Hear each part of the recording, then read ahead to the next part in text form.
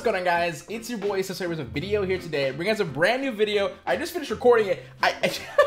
It's super dope. It's so easy. It literally will actually take you a minute, but the video is longer because I wanted to show you guys more things. I hope you guys enjoy it. In the description down below, I have a few things, some gradients, as well as a cool text effect to use in today's video. That'll help you guys and assist you guys and actually do it yourselves. But if you guys love, so I'm gonna call it like something like the 2020 abstract, what is it? Starburst effect, something like that. Something like really cool. That we just wanted to really elevate. I wanted to elevate the idea of the Starburst effect. You look at it, you think it looks kind of like tacky, almost like cartoony, too like comic booky, but this time it's super abstract, fun, and it just like reeks dope. So I hope you guys do enjoy today's video. With that being said, I'll talk to you guys later. Of course, leave a like in the video if you guys do like it, and comment down anything you'd like me to see, on the channel. That's it. I'm gonna leave. Peace. Enjoy. Alright, so we're gonna get this going right here, right now. So I do have my example right in front of me. And if you guys were to ever notice or wonder what my bench dimension sizes are, it is 3000 by 1000 at 300 resolution. So that's a Twitter header size. Doesn't really matter about these backgrounds. You can do any size you want. I just like to use this for a demonstration purpose. Okay, so the cool thing is the first thing you're gonna need is basically any background ever. It could be what's on your monitor now. Well, let me rephrase that. So I have my other monitor over here. I just typed in abstract background, okay? So with this, basically you wanna be looking for a lot of different colors, a lot of different values of kind of balance, sorry, not balances. I was gonna say brightnesses, there we go, of like different colors. And so I like this one right here for me, right? You can literally do anything. You can take a background picture of like Call of Duty, for example, and then use the same exact effect on it. It'll work obviously the same way, but no matter what, the cool thing is every picture you end up choosing and doing, it gives you a different look every single time. So that's kind of like the whole premise of the 1 minute banner designs is it might take you 1 minute, but it's also super cool. So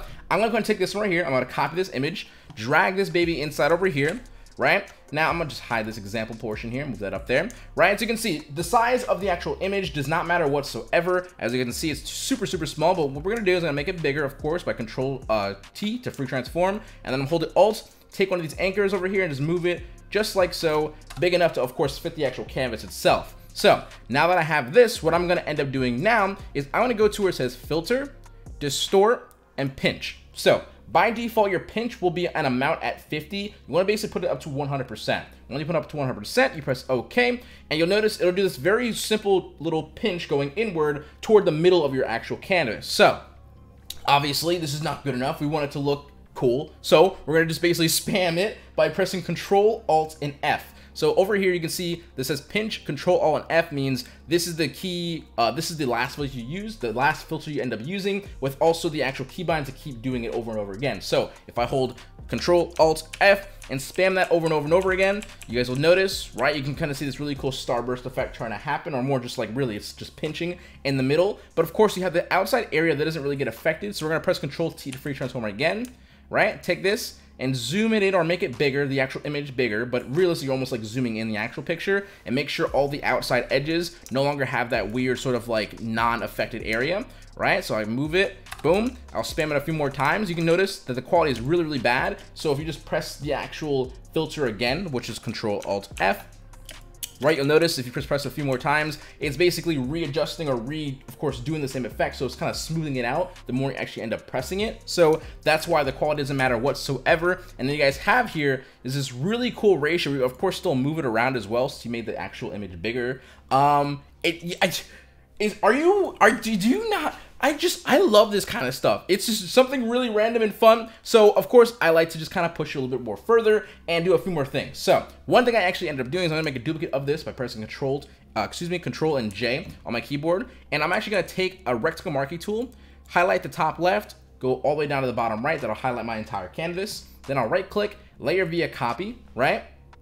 Or layer via cut copy, whichever one doesn't really matter, but just want to have just only the ratio of the canvas in frame, right? You don't want it to be like this, or if I press Control T down here, which is the original one, you can see that it's all the way over here. So you just want to make sure it's this one where it's only cut right in the frame.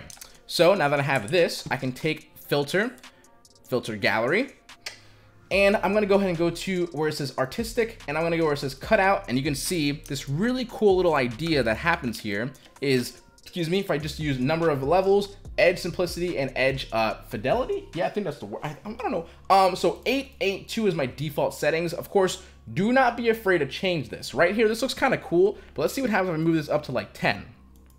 Okay, 9 looks pretty cool here. If I move this, I think the number of levels definitely needs to be at 8. The more levels I think, the better. But of course, if you move this down, you can see some more different kind of shapes almost happening. It almost just kind of feels very like cartoony, almost like Fortnite-y in a way. I get a little bit of Valorant vibes for some reason as well with these sharp kind of corners and edges. But overall, the actual idea is pretty dope. I think that's pretty good right there. If I move this up, I don't like that. I like 2. I'm gonna press OK. You can notice the Starburst effect now just kind of looks a little bit more cleaner and just almost like more original in the aspect of just being like a zoomed in image, right? So what I will of course like to do as well is put in a gradient map. So in the description down below, I will have an actual gradient map package that I basically made specifically for this kind of stuff to really help you out with, like, I guess, making gradients, because I know a lot of you guys don't really know how to mess with the levels and shadows and highlights and understand, like, the difference between midpoints, things like that. But I wanted to go ahead and go through this one. Like, if I just click on this, right, you can just see the different kind of really cool values you can get. Like, look at, like, okay, you're going to tell me that if, like, I just change this up a little bit, right, you can just get some really cool... It's dope. I think it's freaking cool as hell. I'm not gonna lie. You have something like this, like, come on. You're gonna sit here and tell me that it's not cool. It's just so quick, super dope. It's almost like a, that's the name of the video. I'm recording this before the intro. The name of the video is gonna be 2020 Starburst, something like that. It's gonna be like the new Starburst effect, because it's literally a Starburst kind of effect, but it's just made cool. I think, in my opinion, I think it's pretty dope. I can't lie. So I'm gonna just go ahead and just kind of type something in for you guys. Minute, right? It's getting a little example.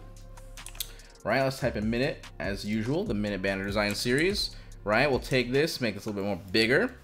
Right, also have a cool little sort of like text effect that I use for this. I'll also throw that in the actual description for you guys as well. Looks like, yep, I like it. I can't lie. Boom, right? And then, of course, if you guys wanted to go ahead and do even a little bit more, what I would actually probably refer to you guys to do is press Control, Alt, Shift, and E. That'll merge every single layer that you have in the actual canvas together in one single layer, right? I'm gonna right-click, Convert to Smart Object, and then I'm gonna go to Filter, Camera Raw Filter, right? Then in here, I'm gonna press the Y down here. My camera filter is different than yours if you have the 2020 version. I have not updated on this computer, but I'm thinking I'm gonna do it by next video because I've been using it on my old laptop that I have when I was in New York, so I've been used to it now. So I'm gonna go ahead and go to the hue, saturation, luminance adjustments. We're gonna go to saturation, and I'm just gonna go in here and kind of just fix the saturations values a little bit more. Take the luminance, you can throw this up if you want it to be a little more brighter, right? Throw the saturation up or down if you guys want to as well. I mean, you can completely take out a color and just make these really cool sort of like, you can also do this in the gradient itself, but if you guys wanted to go ahead and do it in post or afterwards, and you get these really freaking dope values, of course, you can just lower this down as well. Make this even a little bit higher if you want to as well, but you can just see, it's just endless possibilities. Really, I hope you guys see the potential in this. You're going to be seeing me use it a lot more, and I think I'm going to be using it in thumbnails sometimes, just because I think it's super freaking dope. And you can't argue the fact that it doesn't look freaking super sick. So that's it. It's super easy to do. You can literally just do it in like literally a minute. This is one of those that definitely take a minute. I'm going to take this one right here. Let's just do another random picture, right? Boom. I'm going to just drag this below here, though. Just like that, right? All right, I'm gonna make this bigger, right? That's what we did. Now, this doesn't have too many colors. Let's just see what happens, right? Let's go to Filter, Distort, Pinch. Nope, that's Display. Filter, Distort, Pinch, right? Press Enter, Control, Alt, F, spam it. Then we'll take it, make it bigger, right? I mean, what? Okay, right? That looks pretty good. I wanna make it a little bit bigger so I can actually move it a little bit more off the edge. Right, okay, let's move it like right here. I mean, it's so simple to do, it's so easy, so like pointless and mindless, but it just makes sense. I don't know, it's like, I think that's art. I think that's art, but like, tell me I'm wrong. Okay, so with that being said, that's the end of the video here today. It's so simple, but it literally takes a minute this time, but I made the video longer on purpose. That way I can show you guys some different things and ideas. So with that being said, I love you guys. I'll talk to you guys later. Seso HQ out. Do not forget to keep smiling, stay positive, and stay freaking with the guys later. Much love, peace. I also have some incredible video ideas coming soon, more entertainment based, so I hope you guys do love those. But yeah, I'm not gonna hold you guys any longer. I love you guys.